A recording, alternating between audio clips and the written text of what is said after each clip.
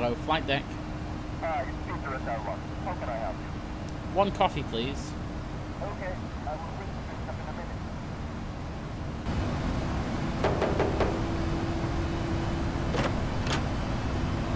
Hi guys, do not retreat. Thanks. You're welcome. Oh, yeah.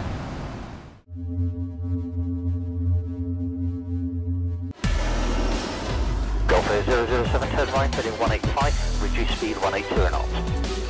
185 on heading 180 on speed Golf Air 007. Speedbird 124, reduce speed 160 knots to 40 me.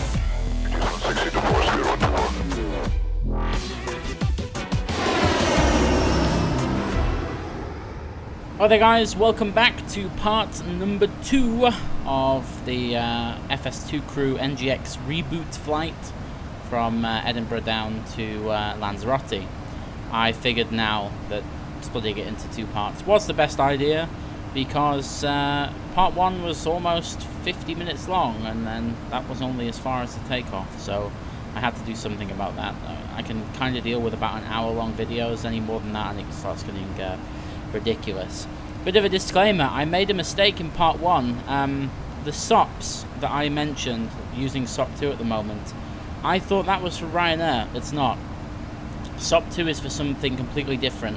SOP 2 is for a different airline, and SOP 3 is the one for Ryanair, and I only realised that about 5 minutes after rendering the first part. But of course, I'm not going to go and re-record all that just for the sake of one minor technicality. The logic is still the same, it just means the workload in SOP 3 is considerably more in your favour, as in the PNF, the pilot not flying, does a lot less and you do a lot more, it's more hands-on. So I apologise for that. It is SOP 3 if you want the Ryanair one, and I'm still going to use SOP 2 because, well, starters I mean to go on, and we'll just go from there. Okay, so 280 miles to go until Arrecife, Lanzarote. Been in the air for just over 3 hours and still at 360. We've got a good fuel burn at the moment, landing with 3.3 tons. That's without the arrival, but still, it's okay. It's funny watching the green bar come up every time I say something. It thinks that I'm actually trying to talk to it, but I've got it on hard mute. So the descent procedure, if you read the manual, you essentially have to give control to the PNF while you program everything. So we're going to do that, and then we'll get the arrival programmed in. So let's do that. You have control. You have control. I have control. Okay, so she's got control, and now we can, well, there's a small checklist that you have to do. So the first thing is verify pressurization set to landing altitude. So we essentially have to find the elevation of Lanzarote, which is 47 feet. So we'll round that up to 50, and we'll set that up the top here. Okay, so the next thing after that is enter VREF on approach page. Well, that's not difficult to do. We have to enter the landing gross weight, which today is landing 61.3, so 61.3. Lanzarote's runway is kind of mediocre. It's not too small, it's not too big, it's kind of in the middle. I'm going to use flap 30. That gives us 144, and with that we're also going to use auto brake 2 with idle reverse. I'm aiming to vacate at Echo 2, which is the second rapid exit taxiway right outside terminal 2 apparently at Lanzarote. So we'll go for that. So auto brake 2 and flap 30 should be good. Okay, so the next thing on the checklist is to set the radio and baro mins. We're landing on runway 03. It's an ILS approach, bog standard ILS. The wind is ridiculous at the moment. It's gusting up to 38 knots now. So that's going to maybe not pose a problem, but I would prefer it if it wasn't gusting 38 knots. As far as minimums go, it's 460 feet minimums, baro.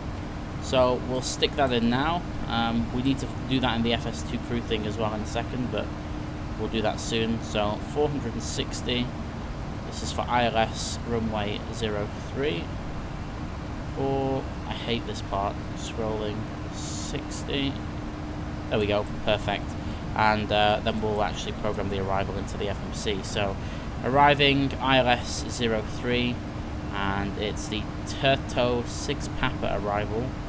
Now the transition for it, I'm not really sure, because we're coming from the south, so it'll be Bapal, so it's that one. There we go. Execute that, and then we can go to the descent page, and we can set the transition altitude or transition level, which is 6,000 feet, 60. So we'll stick that in there, and we can put the descent winds in. You know what? Because I'm here, I'm going to do just that. If I have them on my sheet, which I do, okay. So we'll start at flight level 310, and then we'll step it down to, whoa, that's too many. 310, and then flight level 230, and then flight level 150. And the winds at 310 are 273 at 29, like so. And 230 is 305 at 18. And then 150 is 285 at 16. It would let me click. 285, 16. And then the ISO deviation and the QNH. So the QNH at the moment is 1017. It is 28 degrees. So we are looking at 12 and 1017. 1017. Done. Execute that, and then the rest of it is down to the radios. We can set those. So 109.1 in both sides, 109.1 and 109.1, like so. And then the course 032 in that side, and 032 in that side. So that is that's that set up. What else do we need to do? It's all good. Check landing performance, we've all done that. Set the order brake, we've done that. Perform the approach brief. Well, we can do that by going to here and then approach. And so it's a start, it's an ILS, landing flap 33, bleeds are on. Final approach fixed altitude is 3,000 feet, so we'll put that in there. Barrow is 500, no it's not, it's 460. 460, and the missed approach altitude is not here because my chart is sideways. 5,000 feet, does that say? Yeah, 5,000 feet. 5,000 feet.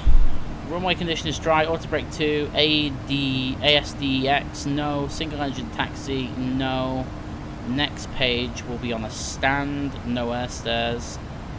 Power APU delayed start. We can pretty much do it as quick as we can. No concerns. Final sector, yes. And then we can play the brief. So apparently we've got to do that. Yeah, okay. So we press play brief. Are you ready for the approach? Okay.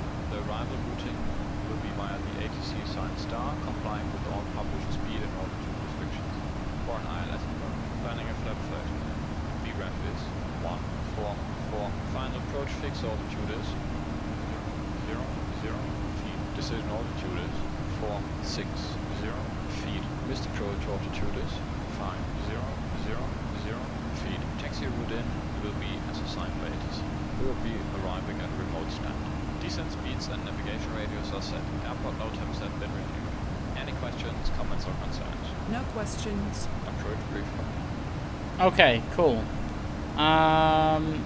Yeah, that's done. That's exactly all you need to do right now. So we can close that sec thing. We can basically now take control back. So hang on. I have control. You have control. Okay, so I've got control back now. And now we basically wait for top of descent, which is, well, 105 miles away. So that's what we've got to look forward to. I'll talk to you when we start the descent.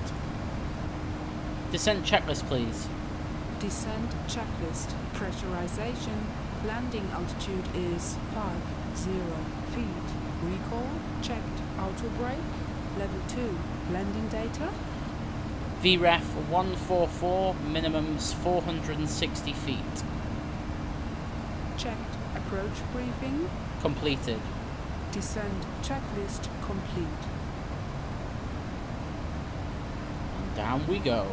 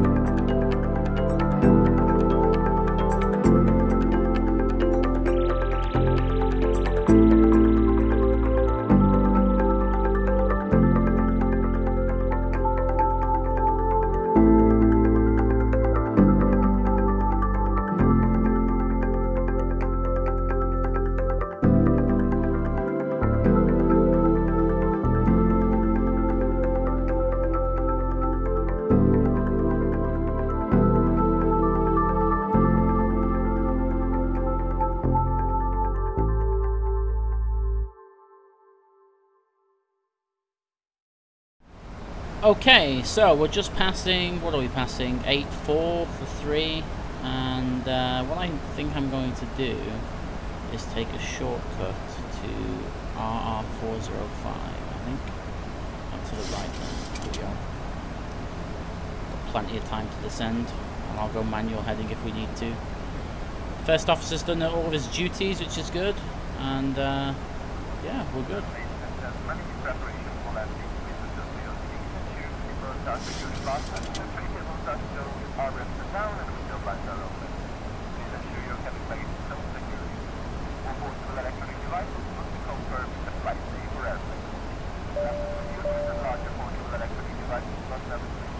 The cabin is secure. Thanks.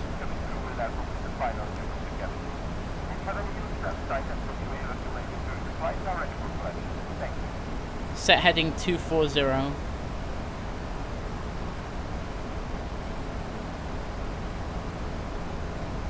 Heading 240 set.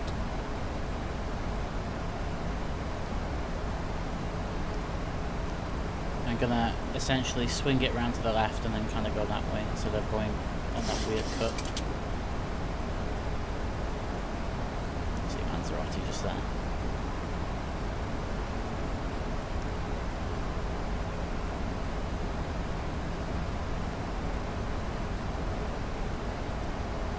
Select heading select. Heading select.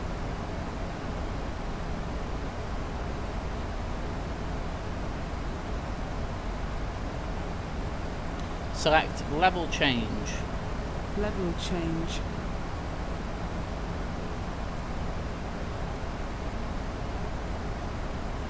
Set speed 210. Transition. Set QNH please. 210 set. Set QNH please. 1013 set. Passing. Altitude 5,400. Okay, let's try that again. Set QNH please. 1016 set. Passing. Altitude 5,400. Checked.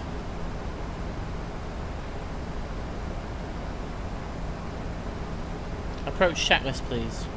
Altimeters 1016 set. 1016 set. Approach checklist complete.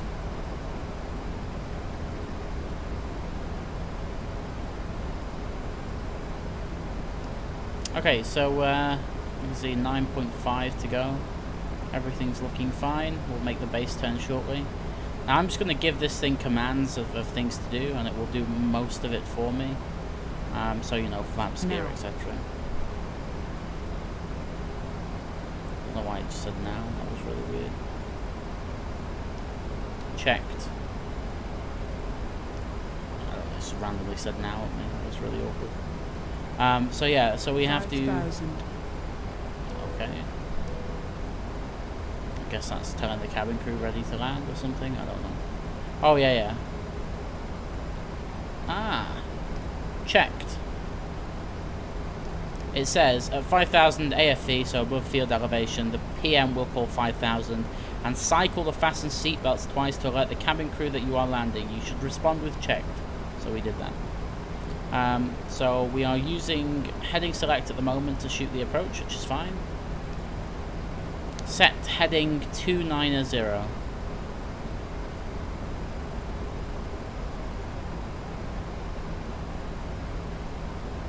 Heading 290 set. Flaps 1. Flaps 1. Set speed 180. level.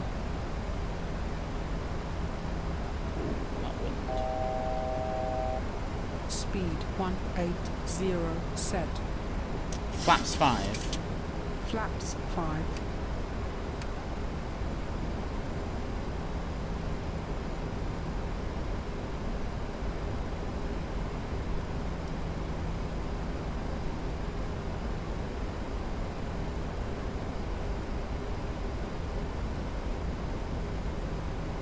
Set heading 360. Are you sure? Yes. Set heading 360. Are you sure? Glide what? slope alive. I'll do it myself. Do 350. Arm localizer. Localizer armed.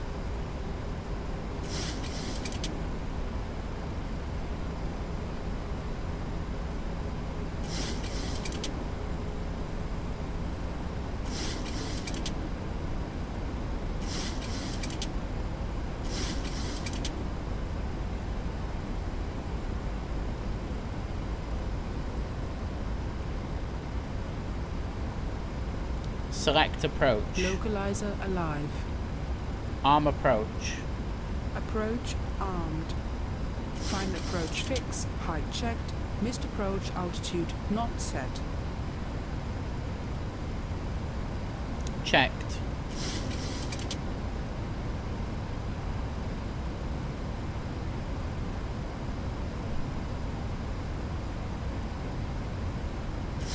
Set heading 031.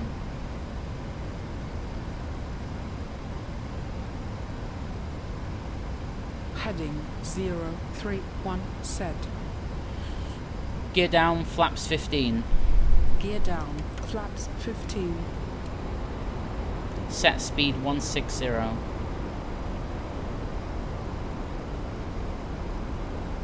Speed 160 set.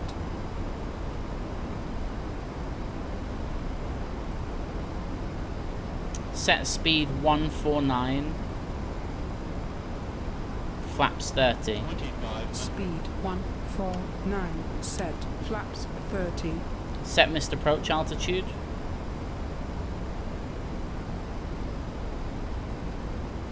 Missed approach altitude set.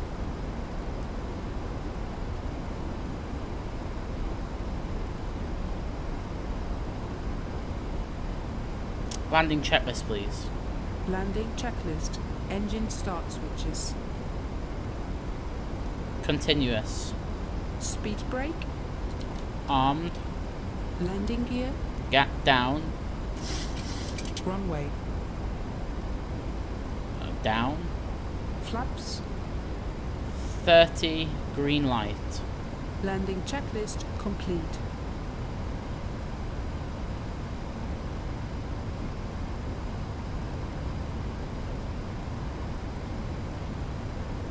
Cleared. Check.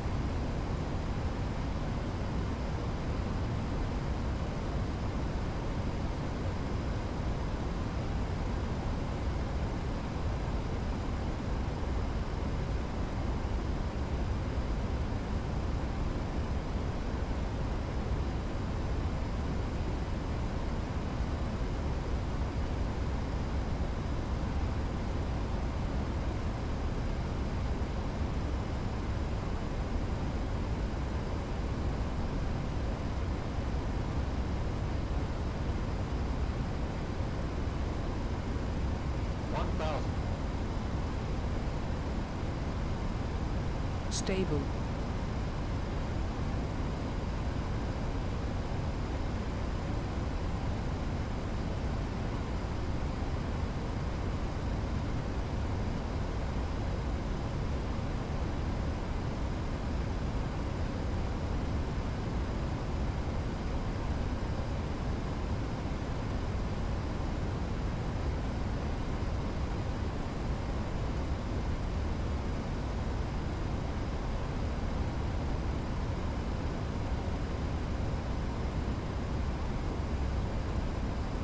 Approaching decision height.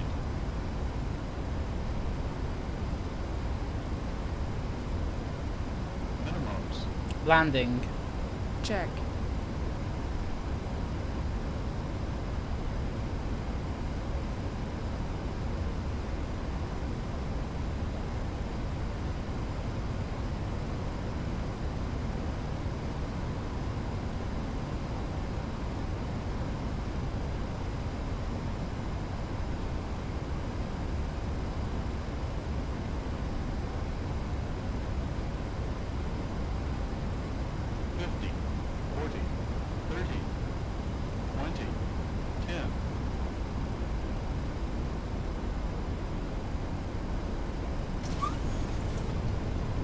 Speed brake up.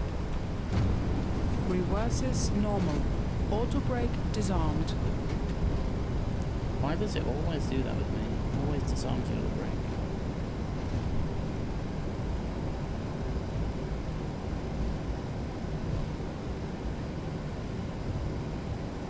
Checked.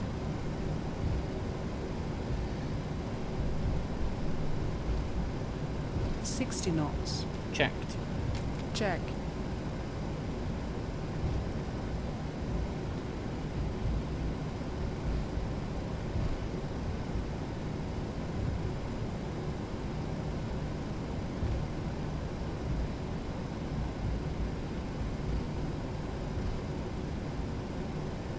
Okay to clean up. Check. Ladies and gentlemen, welcome to our destination. Master caution, anti-ice. Don't fasten until the aircraft has come to a complete stop. The captain has switched off the seatbelt sign and the main passenger door has been opened.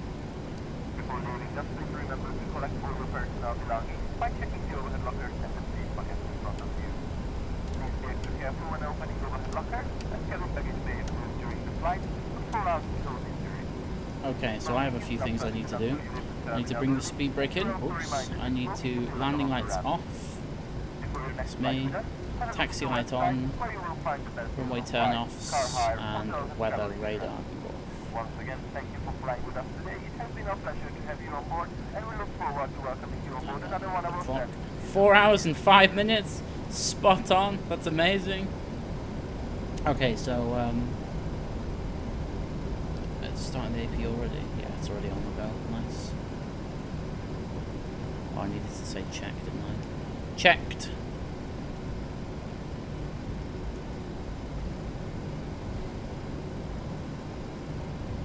Well, I completely butchered that turn. Flight directors can go off as well. And I assume it's going to be a remote stand. Ryanair don't seem to want to park on anything but remote stands because it costs them too much money, so we'll just go on a remote stand. Any one will do, really. Maybe this one actually on the right. Or did I just go past it? Yeah, I'll go past it, never mind. I'll find one.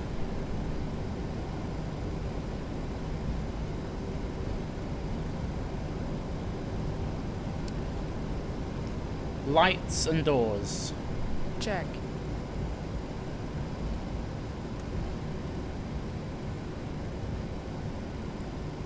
Cabin crew disarm doors and cross-check.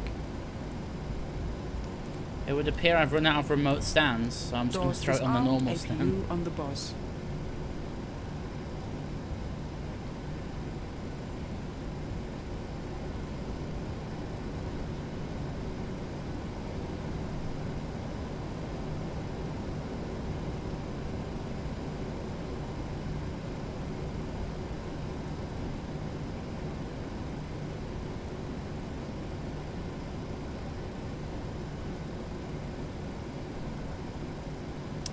Stand Tango 2, even though it's got an air bridge, we're not going to be your air gate, we're not going to be using it. That will do. Welcome to Lanzarote. We are not at 3 minutes yet. Okay, we have to wait.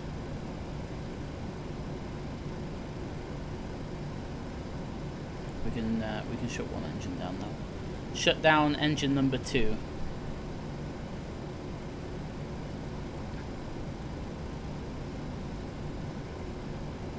Shut down engine number 2.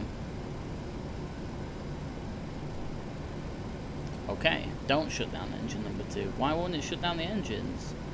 Taxi in, blah blah blah. Shut down procedure, lights and doors. The first officer will turn the taxi room. 3 minutes. 3 minutes. Okay. Shut down engine number 2. What are we waiting for? I don't see anything about 3 minutes. Just prior to turning to the gate, speak lights and doors. The first officer will turn off the taxi light, which he did, or she did, sorry, and the turn off lights, and cabin crew disarm doors and cross-check. If APU running, doors disarmed on the bus. So what's the problem? When you park at the gate, you set the parking brake, ensure the taxi light is off. The taxi light must be off. Ready for shutdown. Oh, hang on. Maybe I have to say that. Ready for shutdown. Ready for shutdown. I guess we just have to wait. Parking brake set. Ah. Maybe I have to do it. There we go. It was me that had to do it, as if. I thought they did it. My bad. Okay, so parking brake set, engine start levers are done, and the flight directors are off. Okay. Shutdown procedure. Aha, there we go. She's going through the shutdown procedure. Let's see if we can get GSX on the... Oh no, doesn't like it. Whatever. We tried, but we failed. That's what happens when you use something for the first time. Right, doors. Well, actually, first of all, ground connections. Oh, she's already done it. Okay, doors open with the air stir at least. There we go. She's almost done with the shutdown procedure. Just wait for the MCP stuff to be done.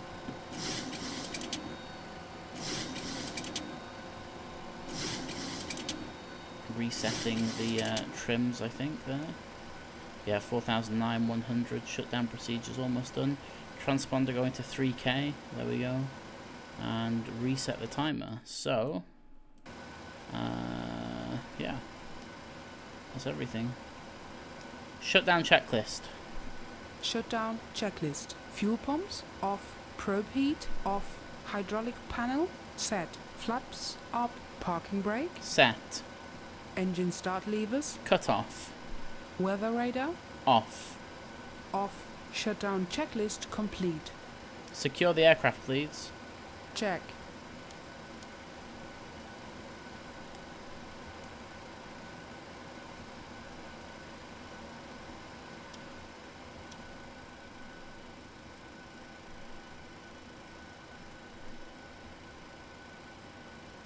And secured checklist. Secure checklist.